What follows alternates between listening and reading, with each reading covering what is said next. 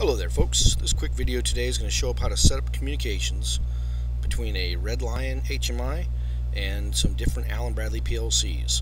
We're going to talk to the PLCs via three different methods. We're going to have the DF1 serial protocol, we'll do DH45 protocol, we'll also do the .L5K driver, and I don't have it listed here, but we'll also have the PCCC connection over Ethernet as well. So first of all, I'm going to show off a little bit of Allen-Bradley software here. I'm going to use RedLion 500 here, and in this case, if I do File, New, and I'll show you what we're going to use here for an example. Maybe in this first example, we'll pretend that we happen to have the SLC 505 model. I like this one because it has both a DF1 port and a DH45 port on it. So I'll click OK, choose that. The only thing you need to look at in here is under channel configuration.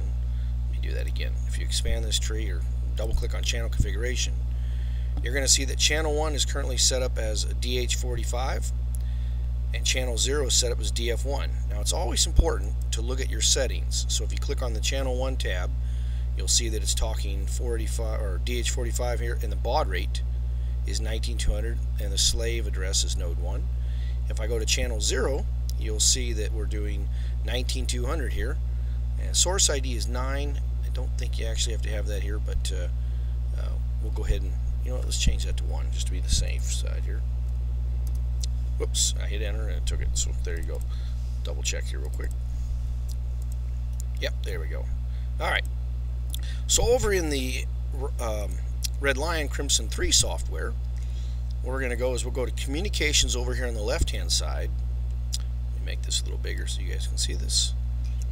And if I click on, for instance, the RS-232 port, and then over here where it says no driver selected, I'll hit the pick button. And again, there's all kinds of drivers in here, but we're going to look at the Allen-Bradley for the manufacturer here, and we're going to select the DF1 Master as our particular driver. We'll click OK, and we want to make sure that all these settings in here match what we have there. So we're going to change this to 19200. I believe that's what I had set there. Let me double check, team. I'll go back here to Rockwell. Channel 0, 19200. Source ID is 1, so I'll make sure that's the same here as well. Yep, so this source address you're looking at here is going to be that of the HMI itself, but all these settings here match. Then I'll click here on the device right here, and notice here the drop number is 1, so that matches the software setting there. If you were using, for instance, a PLC 5 or a CtrLogix, you'd want to choose that appropriately here, but in this case we're using a SLC 503 model, so that'll take care of that. I always like to over here rename things, so I'm going to call this one DF1. Whoops, I hit the, let me try it again here. I'll right click or do DF1 and enter. And remember, anytime you touch the keyboard, hit the enter key. So that'll take care of setting to this guy to talk over the DF1 protocol. Now if I want to talk DH45, I'll just click on the RS45 port here, hit the pick button here again. Once again, I'll select Allen-Bradley. This time I'm going to choose the driver DH45 Master, and I'll click OK in the lower left hand corner. You want to make sure again that all these settings here are the same, and once again, if I go over to RedLion 500, double click on channel configuration, look at channel 1, yep, 19200 is perfectly okay. So I'll go back to Crimson. This all matches. And then if I click on the device here, again, you want to make sure that this device type matches what you're talking to and the drop number. And I'll change this one here to be DH485 here. There we go. That takes care of setting up those two. Now if I also wanted to talk to this Allen-Bradley SLC, and maybe I'm using not a 503 but a 505 for instance, so if I hit the poll down here, I'll do new. And this time I'll choose a 505 which has an Ethernet port on it. I'll click that one, just show it here. I'll pick this top one here, click OK. Once again, I'll double click on channel configuration. You're going to see here, in this case, channel 1 is going to be set up over Ethernet, and channel 0 is still the DF1, which is your kind of your backdoor entrance here, but we're going to use the channel 1. So you're going to want to make sure the IP address here matches that of the device. So, I don't know if I can enter this here. You know what, hold on here. I'm trying to change this. Well, I have to figure out where I can change the IP address. Wait a minute. Right here. I have to uncheck the boot P. Sorry, team. I'm not a Rockwell expert here. But anyway, you'll put in the IP address here. Say, for instance, 192.168.1. And maybe I'll make this guy be .2, for instance. Oops. I hit enter again. Sorry. So we'll double check that. So it's .2. You want to make sure the rest of this matches your system. But in this case, it's going to be .2. So I'll click OK. I'll go over here to the RedLion software, and we're going to talk to it over Ethernet then. We would want to make sure we set up the Ethernet port on our HMI or whatever device we have from RedLion. So click on the network tab here. You've got 2 Ethernet ports. Let's just use the first one here. So we're going to make our HMI will be .20 on the same network. And then if I hit protocol 1 here, under that drop, hit protocol 1 over here on the left, hit the pick button right here. Once again, I'm going to select Allen-Bradley. But this time, the one I like to use or teach a lot about, I like to use this driver here, this DF1 Master via PCCC/EIP here.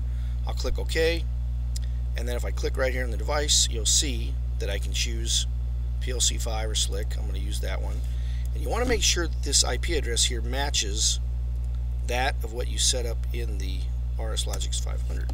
So that's correct there, and then I'll just change this. I'll change the name of this one, for instance, to SLC_505. Alright, that takes care of setting up those 2 methods here in this case.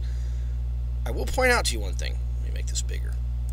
When you're doing the 485 or 232, a lot of customers like to make their own cables, which is okay, but if you navigate to RedLion's website and you happen to go to their website, redlion.net, hit the support pull down and go to documentation,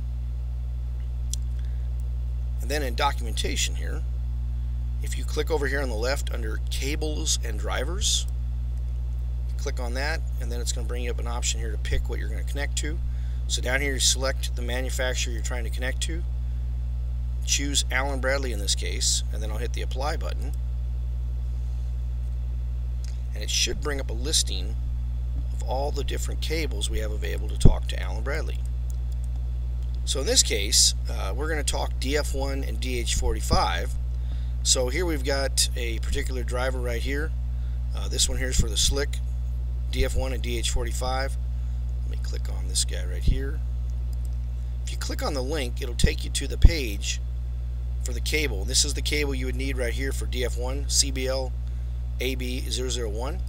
RedLion also gives you the pinouts here if you so desire to make your own cables. You certainly can. I highly recommend you purchase your first cable for testing, and then if you want to make your cables after that, that's fine, but they do have it available for, I don't know if they're 45, 40 bucks, whatever. They're less than $1 million, very affordable. So that would be the cable you use for DF1. Let me go back to that listing here. If I did DH45, and they have a different cable for that one. This one right here for the SLC, I'm going to choose this one right here. The reason I'm pulling up this one is because the 485 port on both the RedLion product and the Allen-Bradley product uses an RJ45 jack, the same type of port you would use for Ethernet connection, but totally different communications on them. So don't use just a standard Ethernet cable to do this. You'll have to make one. And so here's the wiring diagram for this one. There's a couple cables or a couple points that are kind of jumpered to each other and so forth, like right here, 3 and 8 are tied, and 4 and 7. If you make this connection using a standard Ethernet cable, you will burn up your 485 port on the RedLion product, because Allen-Bradley puts 5 volts on one of their pins for some odd reason on their RJ45 jack. So this is the cable you should use when doing DH45 comms from RedLion to a Allen-Bradley product. So keep that in mind. Again, it's on the website, and you can just look under cables and drivers and it brings everything up. Now, as far as Ethernet goes, you just use a standard Ethernet cable to talk through it over this particular port here. The last part of this exercise is to show how would I talk to a CtrLogix via RedLion software. So if I go, in that case, to RSLogix 5000, for instance, their other package for their tag-based programs, and let's say here this is tag-based, so if I put here, I'll make a couple tags here. Add another one here. Oops. So I've added a couple tags here.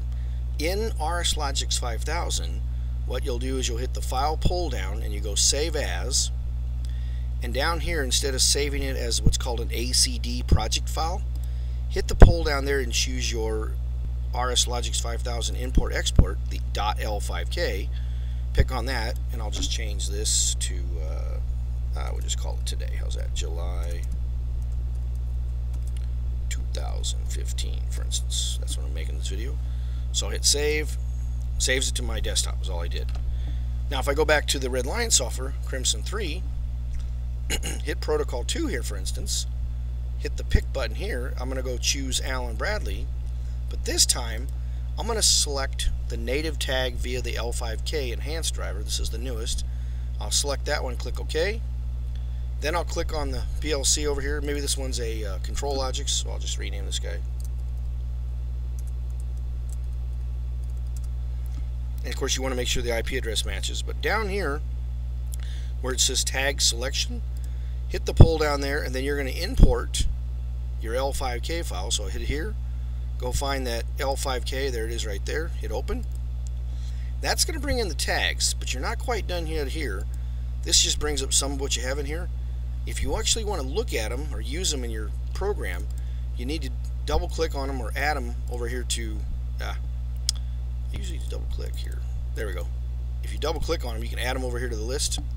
How come I couldn't double click on Joe's? There we go. I'm not double clicking very well. Sorry guys. Same goes for the other ones here. I'm not double clicking here correctly. Anyway, so that'll select them there. I'll hit the close button. That sets up that driver there to talk, to it. Now, to put those tags in your program or to actually interact with these things, you'll need to go to data tags on the left, create a new tag here. Notice it's blue, it's not mapped. But over here where it says the word source, hit the pull down and you'll see the listing of the different devices here. So if I wanted to say get an N register, an integer register from the DF1 protocol, I'll click here and I'll select, for instance, the N integer tags here, and this is the default, the N7 table, :000, click OK. That takes care of mapping that one up to the DF1 N register.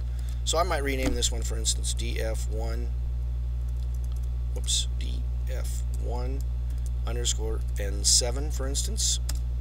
And then if I create another tag, boom, right there, hit the new button, go over to the source, say I'm going to do this one over DH45, I'll click here, click on the same N integers, click OK, and then I'll name this one, for instance, DH485 underscore N7. And if I want to create another one over that Ethernet connection, that PCC connection, once again I hit the pull down, I'll choose the SLC 505, and again I still got the same listing here, N7. So this one here, we'll call this one, for instance, PCC underscore N7. And the last one would be the L5K CtrLogix. I'll hit the new again here, hit the pull down, go select CtrLogix, and I can pick any of these tags that I was just setting up. So for instance, Wazoo's tag here, I'll select it, and now this guy is mapped to that particular value or that tag inside the CtrLogix PLC. So that's how easy it is, team, to set up tags to talk to the different Allen-Bradley PLCs. It's highly advisable that you purchase your first run of cables from RedLion, and then after that you want to make your own, you're off to the races. Hopefully that showed a quick demo. If you got any questions, please let us know. And thanks a lot for using RedLion HMI products. We do appreciate your business. Thanks.